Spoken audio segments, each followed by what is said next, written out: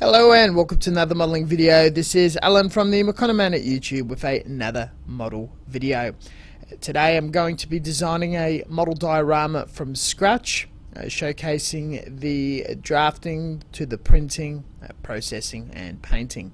We'll be doing the Albanian one-man pillbox, which featured all across Albania during the Cold War, which bankrupted the nation through the then government spreading it across the country in fear of invasion. The quirk of this design is it only allows one man inside, which makes feeding a belt-fed machine gun very difficult and giving it no tactical advantage. Hunting around Google, I found quite a few videos and documentaries on the subjects, a few tourist photos and these schematics attached to the Wikipedia article translated into English with exact dimensions and a reference to a person. This is all transferred into Fusion 360 where the basic shapes were laid out and dimensioned in full scale. The shapes were extruded with a base made in many parts, as well as assembled. The goal is to share this on Thingiverse for other people to scale and apply to their projects, dioramas, wargaming or train layouts. Going to the Maker and 3D Printing tab, I meshed up the solid and turned it into an SD file, the individuals plus the whole piece on base, and had a look at it on meshmixer for any obvious issues or faults. The assembly on base was exported in an object file and sent to SculptGL. This is where I had a experimentation with 3D sculpting and pinching and manipulation of a mesh file by putting many reference points and stretching or distorting to get an ideal organic shape. The soil and earth, I just left it very blocky when done as a solid, and moved it around to the point where it looked like natural soil swallowing up the concrete mass. Little rocks were also added. It took several attempts until it looked pretty good. Bringing up the scale model calculator, I converted one of the axes from the full scale to 35th and redialed it into meshmixer to get an ideal shape for 1/35th and converted it back to an STL file. The next bit of software we utilized is Cura for slicing. All the pieces that I intend to print, the base, the top separately to be glued on top in case I want to position figures inside. Scaled a milk crate, AK-47 and bottle as extra props on my diorama downloaded from Thingiverse, and inputted the settings for very thick walls and a fairly decent enough infill to comprehend the processing techniques I'm about to experiment on this model. The printer used is the Creality Ender 5 Plus. There's going to be a full video and all the setting up my review and thoughts, plus pushing it to its limits. It's still in production. Do wish to show this model off first, of course.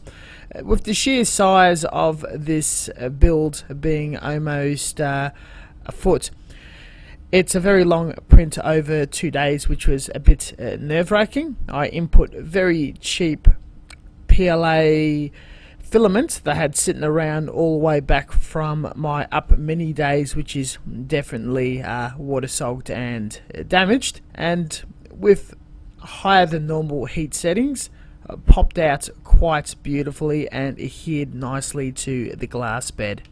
I admit I thoroughly enjoy this printer. Outputting two types of models, a very large plain surface diorama with basic geometric shapes, did leave with some stepping and artifacts all over the place. There was a minimal support, so the underside is a little bit undesirable.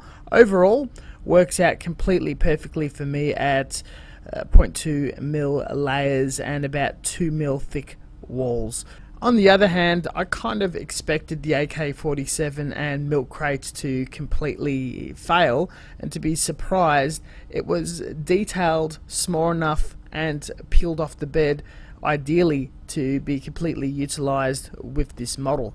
So doing a lot smaller, more finer detail with this generation of 3D printers is far more possible than earlier generations would have comprehended. I do have to repeat, when I started the whole 3D printing series, there's nothing like developing something in CAD or sculpting software, and once produced, holding it in your hands and seeing it visually in the real world from your ideas. The processing started first by using a butane torch and heating the surface very softly to melt the plastic a bit and watch the Z-axis lines smooth out to a flatter, shinier surface. This only works on large, not very detailed surfaces.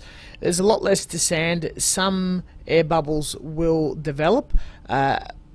Distortion or melting or caving in of walls is possible if the print is too thin or you're melting or burning it too much. It can burn as well. Lets off fumes. Be careful with all of that. Explore with a cheaper, nastier model.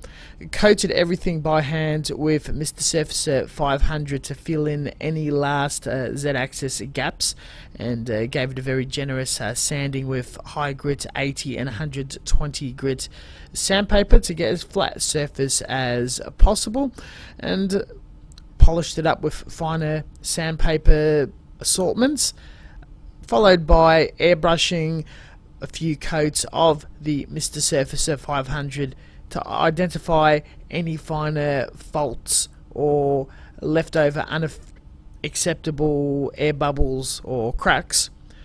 Used Mr. Dissolved putty to fill those in with a Q-tip, resanded it, applied PVA glue onto the earth sections, which I did not do any sort of treatment with sanding to save time, sprinkled a bunch of different sand for a earthy complexion and tone, and given it all another coat of primer before heading off to the painting stage.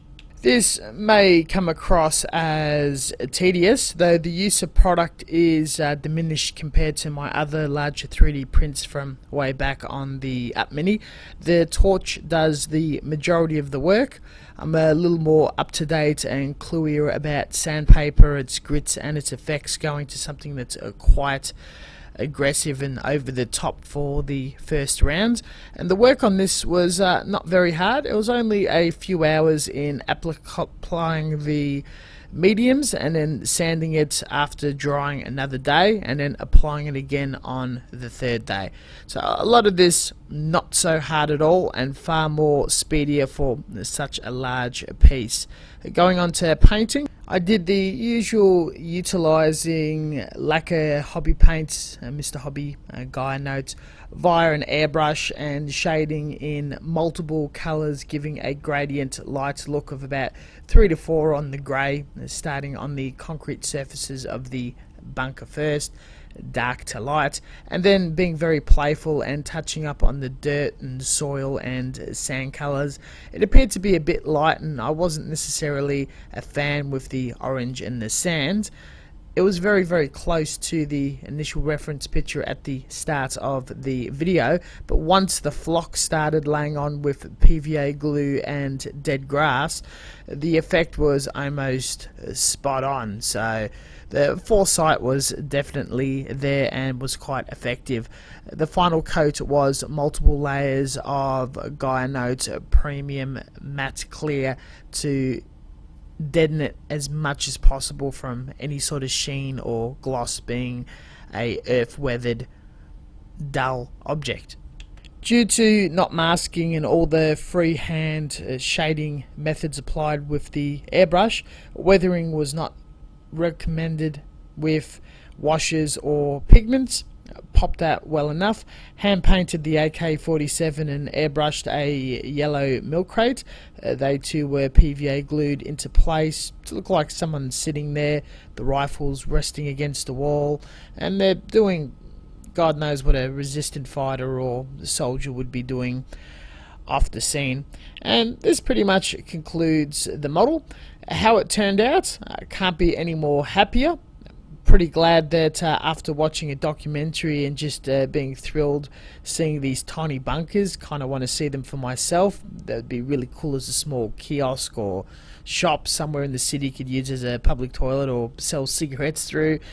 People doing graffiti art and just all these variations out there in 1,000 uses in Albanian society, yet they've never really been used for their intended purpose. I just kind of wanted to showcase and produce a model where, being as obscure as it is, a model manufacture company would not necessarily tackle a subject like that. This was also the perfect excuse to start learning 3D sculpting with an existing mesh file that was created from a solid. So I'm going to be far more playful in my future 3D modeling and printing.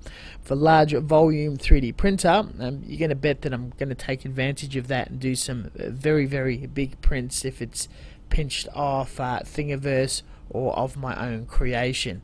All of that, thank you very much for watching. As always, until next time, stay tuned for further content. Have a look at the description section where I have the link to the Thingiverse where you can download this model immediately to print and produce yourself. I'm putting it out there in the public domain. See you later, and thank you for watching.